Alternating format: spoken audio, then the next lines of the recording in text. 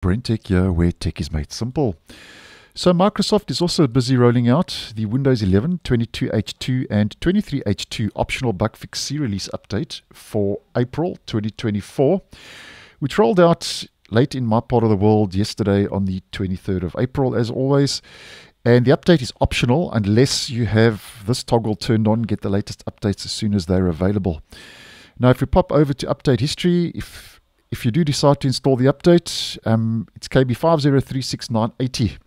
That's rolled out for Windows 11 for this month. And we get 6 key highlights, 4 of which are new features. And this is more or less the same update I did post on a week or two ago when it was still in preview and has now made its way to the stable version.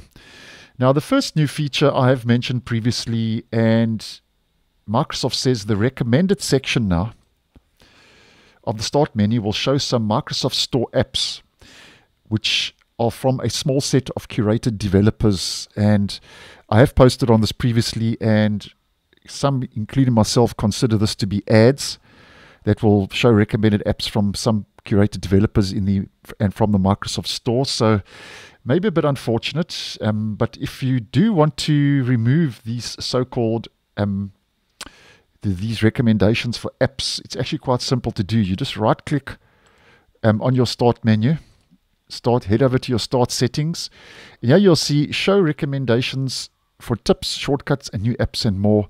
You can just pop that off, and what I always do is I actually turn all of these off because I don't like anything in my recommended section. And if we pop back to that, you'll see now that recommended is now empty. And something else I like to do, if that's happened, I just click more pins, and that even makes the recommended section a lot less obtrusive. So that's the first of 4 new features. Now, Microsoft also says that in the coming weeks, for the second new feature, your most frequently used apps might appear in the recommended section of the start menu. So once again, that's another lot of information coming to the recommended section.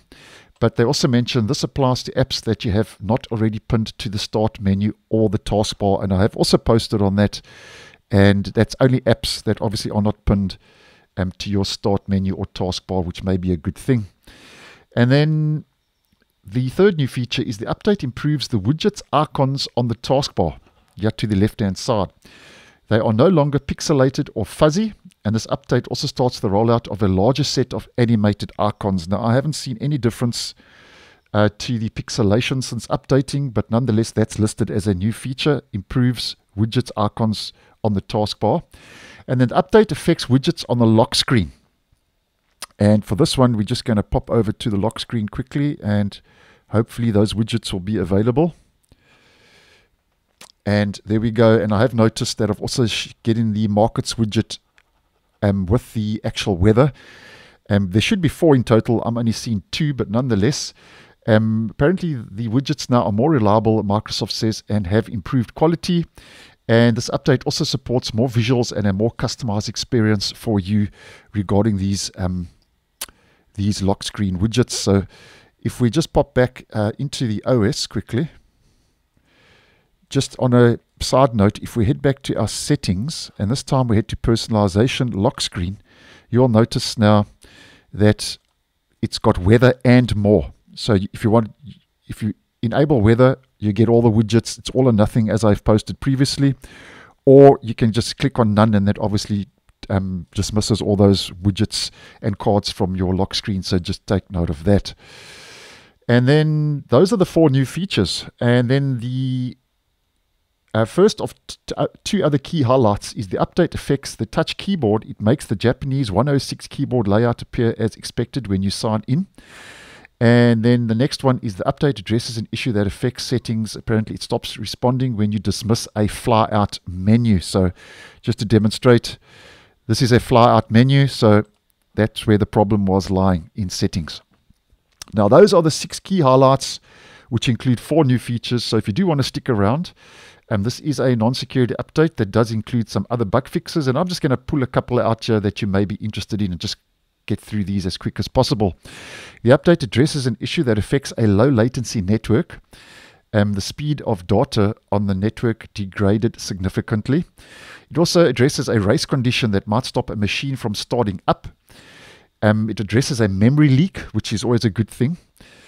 The update affects Windows Subsystem for Linux 2, WSL2. Apparently, intermittent name resolution was failing in a split DNS setup.